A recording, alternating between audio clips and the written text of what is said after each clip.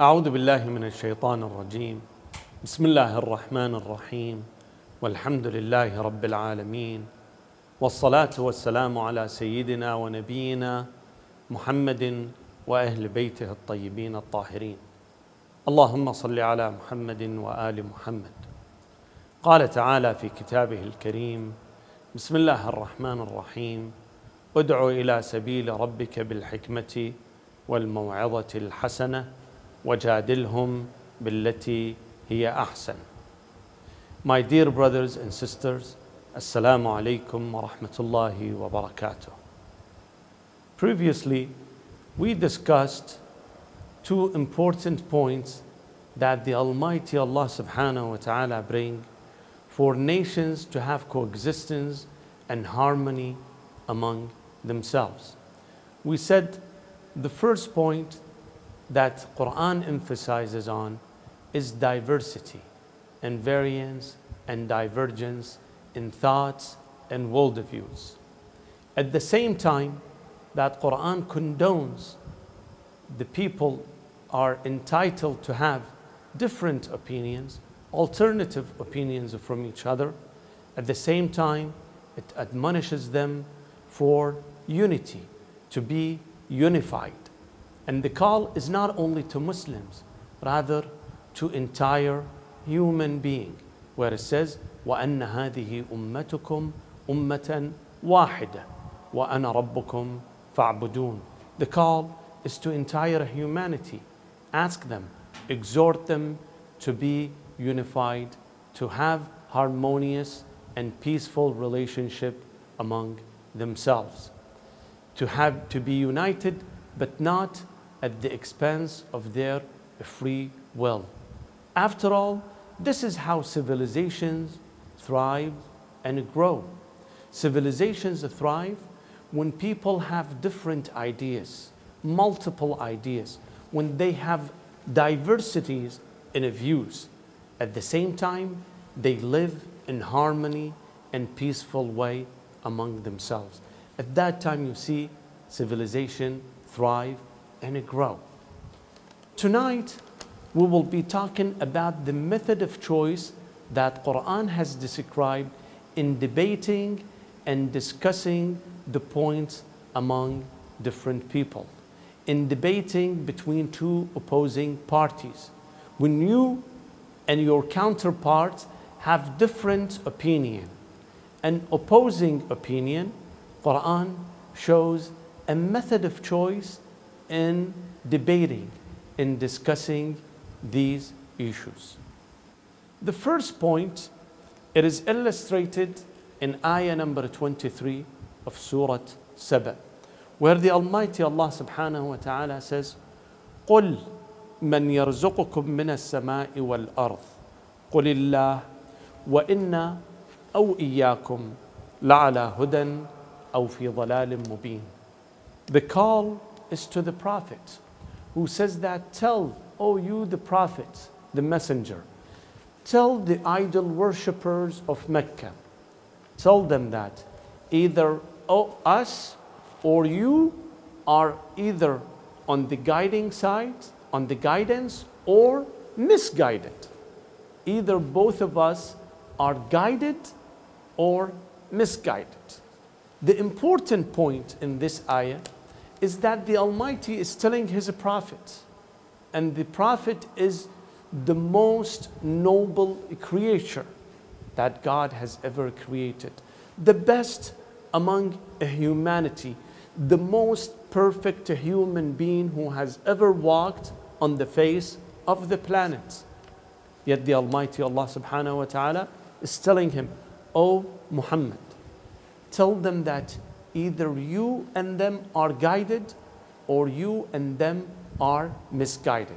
Here is the important point, is that at the outset of any debate and discussion, you have no right to show that you have and control the absolute truth.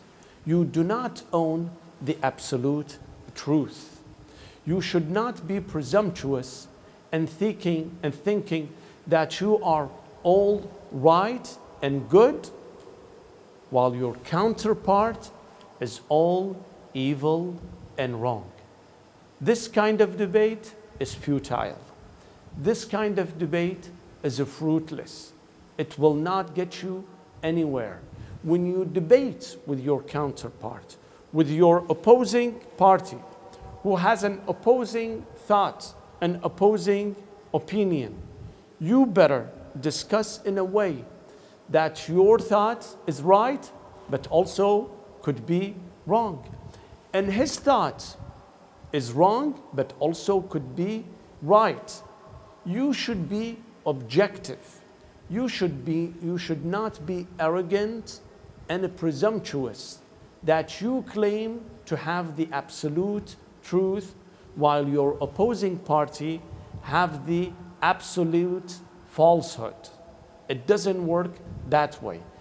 The Quran teaches the Holy Prophet how to start debating, telling him to be objective. The point of debate and discussion is not for the sake of the debate and discussion itself. Rather is that both parties are objective. Both are in search of a truth. Both are looking for the truth. Therefore, when you start a debate, you have to be impartial. You have to be very objective in seeing the reasoning where your opposing party stands. Therefore, you cannot start the debate while you think you have owned the absolute truth and your counterpart is on the falsehood. You have to start all at a point that both are at the same level. And then you will carry the debate and the subject. In fact, Quran ridicules those people who claim that they are on the right path while they discredit others. For example, the Holy Quran mentions two religions, Christianity and Judaism, and ridicules both the Jews and the Christians for discrediting each other, for the notion that they believe they own the truth while their counterpart is at falsehood. And the ayah goes like this. It says, وَقَالَتِ الْيَهُودُ لَيْسَتِ النَّصَارَى عَلَى شَيْءٍ وَقَالَتِ النَّصَارَى لَيْسَتِ الْيَهُودُ عَلَى شَيْءٍ كَذَلِكَ قَالَ الَّذِينَ لَا يَعْلَمُونَ مِثْلَ قَوْلِهِمْ.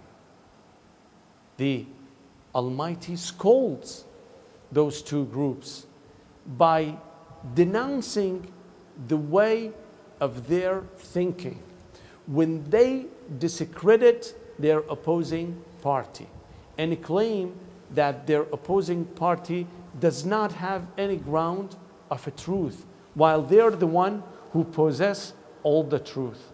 Quran ridicules and is called this type of notion. And then it says, كَذَلِكَ قَالَ الَّذِينَ لَا يَعْلَمُونَ مِثْلَ قَوْلِهِمْ. There could be some Muslims, but ignorant ones. Look at the description. The Quran is very specific and detailed oriented. It says, وَكَذَلِكَ قَالَ الَّذِينَ لَا يَعْلَمُونَ. Meaning, oh people who are glued to the TVs, when you see those channels, regardless whether they're followers of Ahlul-Bait or they're the followers of the enemies of Ahlul-Bait, whoever claims to have the absolute truth, this is a good sign for ignorance. Ignorance teaches us to be presumptuous, that I am only on the right track while others are on the wrong track. In debate, what you care for is to be objective and debate the facts, debate the point in reference, not to be presumptuous, thinking that you are on the right track while your enemy or your adversary is on the wrong track, because that kind of debate will not get you anywhere, will not be fruitful. Therefore, the Holy Quran warns against this fact. It says that do not start any argument, any debate where you consider yourself possessing the absolute truth, while your adversary possesses the absolute falsehood. You may have big portion of the truth, and he may have the big portion of falsehood, yet you cannot claim that you own the absolute truth. In fact, you would not know that anyone possesses the absolute truth until the day of judgment. Here is what the Allah subhanahu wa ta'ala, where the Almighty says, فَاللَّهُ يَحْكُمُ بَيْنَهُمْ يَوْمَ الْقِيَامَةِ فِيمَا كَانُوا فِيهِ يَخْتَلِفُونَ. God will decide. But when? On the day of judgment. Therefore, the first point in any debate, in any discussion you have with your adversaries, is that you do not claim having the absolute truth, while your adversary is on the wrong track. This is one important point. The second point that Quran raises is the way you present yourself. When you're presenting yourself, you are debating not for the sake of debate. In fact, you are debating to win the heart and mind of your adversary. This is a strategy that you need to implement. Therefore, the ayah says, ادع إلى سبيل ربك بالحكمة والموعظة الحسنة وجادلهم بالتي هي أحسن. Three-step strategy. Number one uses hikmah. Hikmah means wisdom, means knowledge. When you sit down with your adversary and discuss the point, number one, be knowledgeable. Understand the position of your adversary. Read your adversary very well. Do not base your judgment on rumors or somebody has said such and such. Go back to his own resources and read his own resources. You maybe have gotten the idea wrong to start with. Therefore, you have to clear your mind on the position of your adversary and the position of yourself. So number one, you need to use wisdom. The second point and the second step that you go forward, it says, بِالْمَوْعِظَةِ الْحَسَنَةِ. When you advise, you better start with a nice way, with a good way, a pleasant way. Meaning that advice has two types of ways. One is a good one, the other one is a denigrating one, an insulting one. Quran says, choose the first one. The first one that you win the heart and the mind of people. Here the Almighty tells Musa alayhi salam, he says, when you go to your enemy, Fir'aun, who's very arrogant, who's very ruthless, make sure that when you talk to him gently. It says, اذهبا إلى فرعون إنه طغى فقولا له قولا لينا. When you talk to him, be pleasant with him. Speak nicely with him. This is the second strategy. The third one is when you go into argument, choose the best. وَجَادِلْهُمْ بِالَّتِي هِيَ أَحْسَنُ. You have bad way of debating, you have good way of debating, and third one, you have the best way of debating. The Almighty chooses the best way. When you speak to them, be very courteous to them. Be nice with them, be cordial, be respectful, even if their ideas is very blasphemous, is ridiculous. Yet, you have to be very mindful of respecting them. In another ayah, the Almighty tells us the end result of such kind of behavior. He says, وَلَا تَسْتَوِي الْحَسَنَةُ وَلَا السَّيِّئَةُ ادْفَعْ بِالَّتِي هِيَ أَحْسَنُ. The good gesture and the bad gesture are not equal. They are on two different levels. Choose the best one, the good one. Why would you choose the good one? Because of the result. فَإِذَا الَّذِي بَيْنَكَ وَبَيْنَهُ عَدَاوَةً. You have an adversity that there is hostility and animosity among yourselves. You're killing each other. But when you present yourself in a best demeanor, in a respectful way, and you respect him, the same adversary, فَإِذَا الَّذِي بَيْنَكَ وَبَيْنَهُ عَدَاوَةٌ كَأَنَّهُ وَلِيٌّ حَمِيمٌ. He becomes very loyal, very loving to you. Then he said, this secret, this type of argument is missing by the overwhelming majority of people. وَلَا يُلَقَّاهَا إِلَّا الَّذِينَ صَبَرُوا. Only who have forbearance, only those who are patient can realize and appreciate this point. وَمَا يُلَقَّاهَا إِلَّا ذُو حَظٍّ عَظِيمٍ. Someone who has the best luck, who have understood well, who has patience, can deliver this type of argument. Meaning that, unfortunately, the overwhelming majority of Muslims today and Muslim nations and Muslim governments missing this point.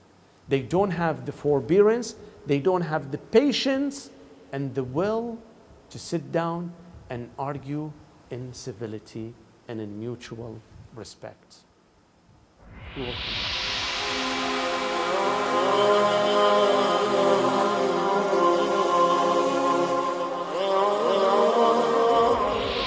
يا كريم الصفح يا عظيم المن يا كثير الخير يا قديم الفضل يا دائم اللطف يا لطيف الصنع يا منفس الكرب يا كاشف الضر يا مالك الملك يا قاضي الحق سبحانك يا لا إله إلا أنت الغوث الغوث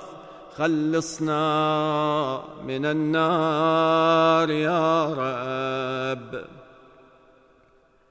يا من هو في عهده وفي يا من هو في وفائه قوي يا من هو في قوته علي يا من هو في علوه قريب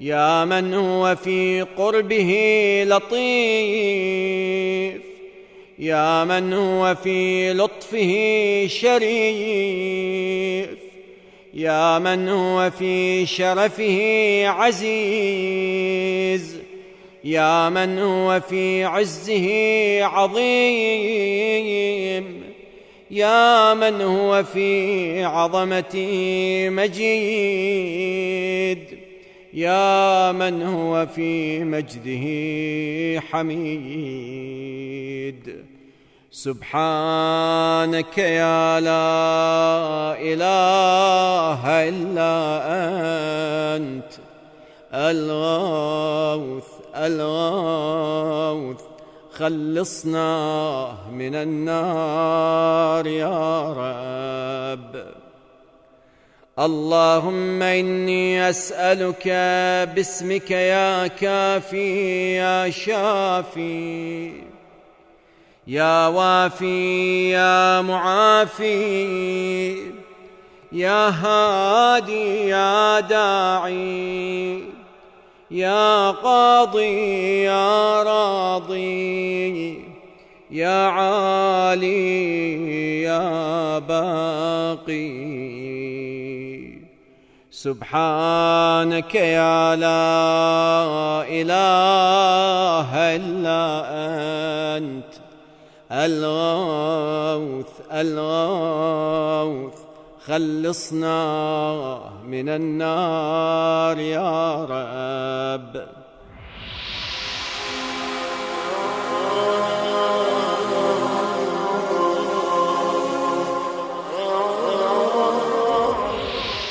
welcome back again with the beautiful and eloquent dua Jawshan al-Kabir.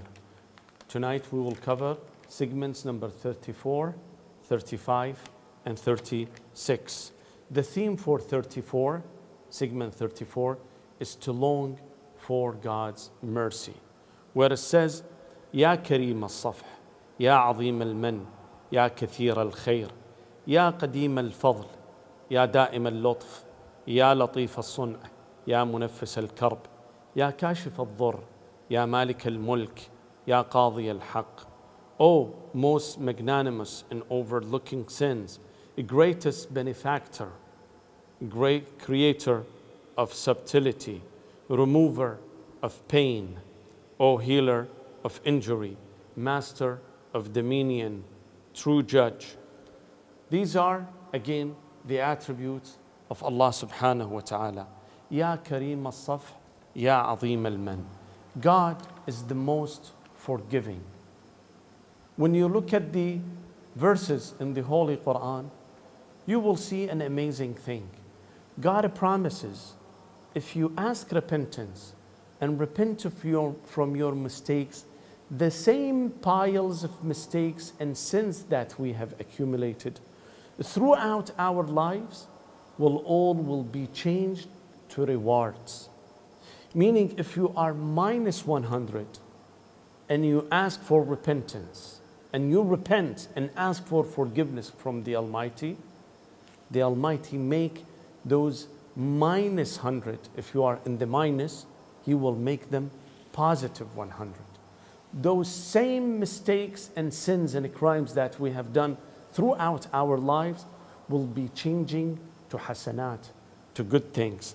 As the Almighty says, إِلَّا مَنْ تَابَ وَآمَنَ وَعَمِلَ صَالِحًا فَأُولَٰئِكَ يُبَدِّلُ اللَّهُ سَيِّئَاتِهِمْ حَسَنَاتٍ وَكَانَ اللَّهُ غَفُورًا رَحِيمًا.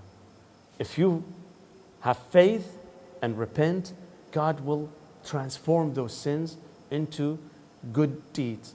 Who does this? Beside Allah subhanahu wa ta'ala, who would not only forgive our sins, forgive our misconduct, rather He will reward us for the same misconduct that we have done in the past, and now we are showing remorse and repenting from. In another ayah, God does not even ask for repentance. He doesn't ask for you to come back to Him and repent from your mistake, just to acknowledge His mercy. قُلْ يَا عِبَادِيَ الَّذِينَ أَسْرَفُوا عَلَىٰ أَنفُسِهِمْ لَا تَقْنَطُوا مِنْ رَحْمَةِ اللَّهِ. Oh, those people who had excesses on themselves, do not be hopeless from the mercy of God. إِنَّ اللَّهَ يَغْفِرُ الذُّنُوبَ جَمِيعًا. God will forgive your entire sins. All your sins will be forgiven. Remember, here is no mention of repentance. Here is no mention that you will come in remorse and ask for forgiveness. Just the fact that you acknowledge the mercy of God, the majesty of Allah subhanahu wa ta'ala by itself will entitle you that God will forgive you from your sins. Who's better and forgiver and more generous than the Almighty? In another segment, it says, Ya Kathir al-Khair, Ya Qadim al-Fadl. The goodness of God is in abundance, in ample, cannot be matched by anything. I will give you examples.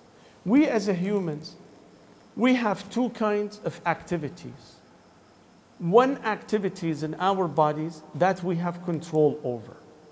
For example, I control the amount of food intake and drink intake that I do. I control my movement.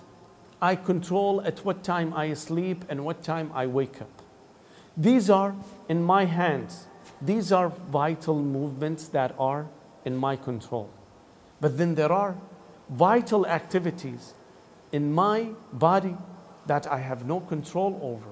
For example, the breathing when I am sleeping, the heartbeats, the work of my liver and my kidney. Are those in my control? Absolutely not. When I am sleeping, when I am totally oblivious around my surroundings? Who takes care of those? Who controls those and make me alive? If I don't breathe for 1 minute or 2 minutes, I am dead. If my heartbeat stops for 1 minute, I am completely dead. Who keeps those activities alive and ongoing? It is the Almighty Allah subhanahu wa ta'ala. When I am sleeping or when I am walking, He is always in control, in charge, out of His mercy. That's why He's Kathirul Khair. The ample of goodness of God cannot be matched by anything. Wherever you will go, you will see the goodness, the blessings and mercy of Allah subhanahu wa ta'ala. The second segment number 35, and the theme is to strengthen the bonds with God. And it goes, يا من هو في عهده وفي يا من هو في وفائه قوي يا من هو في قوته علي يا من هو في علوه قريب يا من هو في قربه لطيف يا من هو في لطفه شريف يا من هو في شرفه عزيز يا من هو في عزه عظيم يا من هو في عظمته مجيد يا من هو في مجده حميد. He who fulfills His promise, He who is great in His might, He who is near everyone in spite of His greatness, He who is benign in His weariness, He who is noble in His benignity, He who is powerful in His nobility, He who is great in His power, He who is exalted in His greatness, He who is praiseworthy in His exaltation. The words يا من هو في عهده وفي يا من هو في وفائه قوي. The covenant between God and people. The contract between those two entities. Social scientists and economists tell you if you want to make a contract between two people, it's better that both will be on equal footing, meaning both should have same leverage, same power, same strength in this mutual contract between themselves. Why? Because if one of them is weak and the other party is strong, then there is a fear that the stronger party will aggress upon the weaker party. But this is invalid in the case of Allah subhanahu wa ta'ala. He has made a covenant with us. We worship Him, we obey Him, we are obedient to Him. In return, He will give us heaven.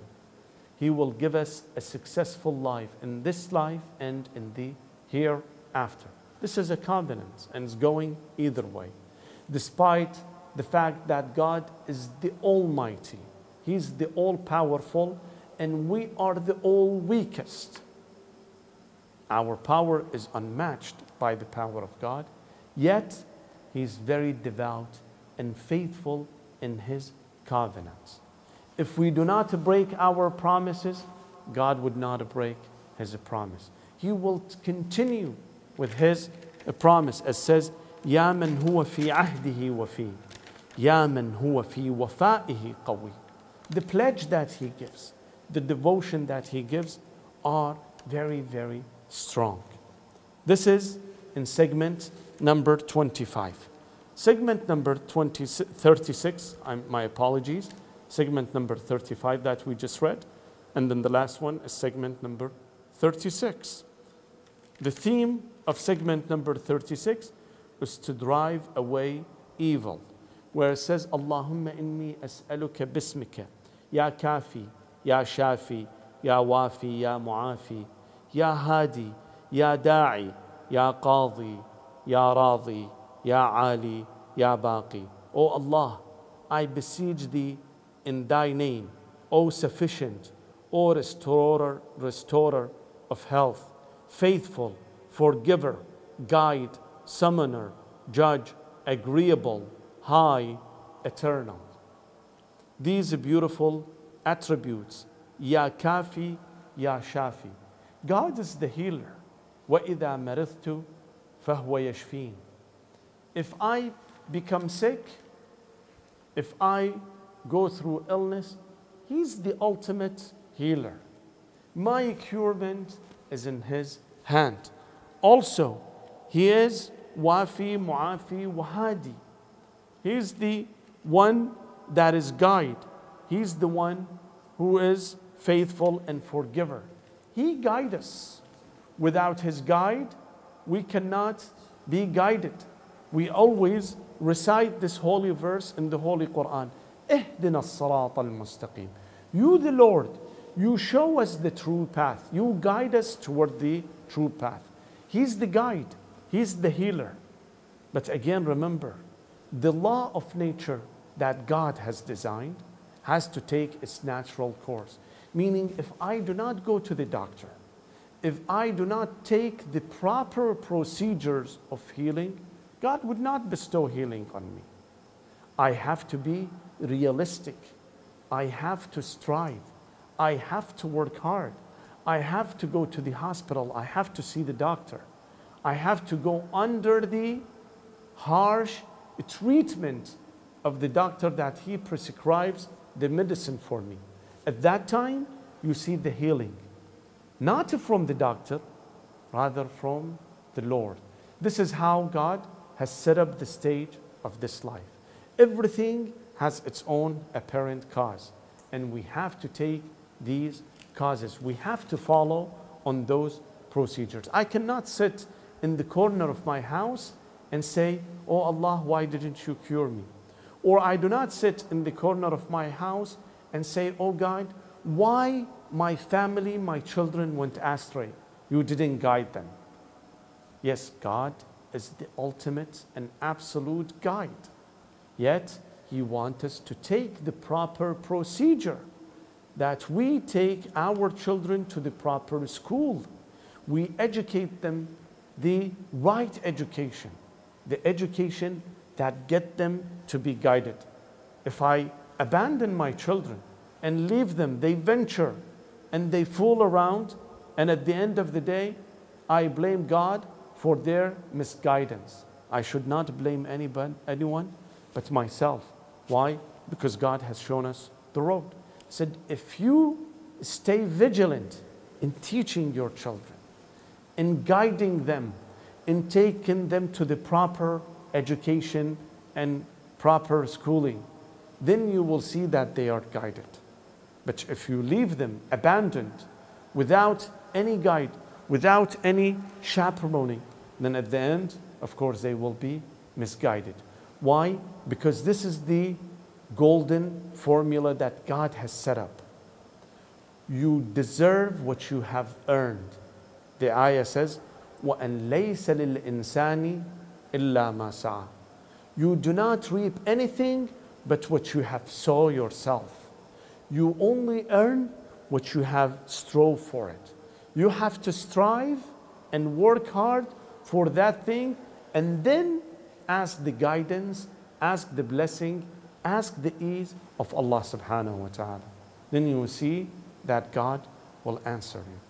In such holy nights, we should strive for betterment, for fixing our souls and our spirits, and guiding ourselves and our families. Then we ask the Almighty to help us in that path, to make us and our families guided. Wassalamu alaikum wa rahmatullahi wa barakatuh. He who is sorrowful for this world is in fact displeased with the dispensation of Allah. He who complains of a calamity that befalls him complains of his Lord. He who approaches a rich man and bends before him on account of his riches, then 2/3 of his religion is gone. If a man reads the Quran and on dying goes to hell, then it means that he was among those who treated divine verses with mockery.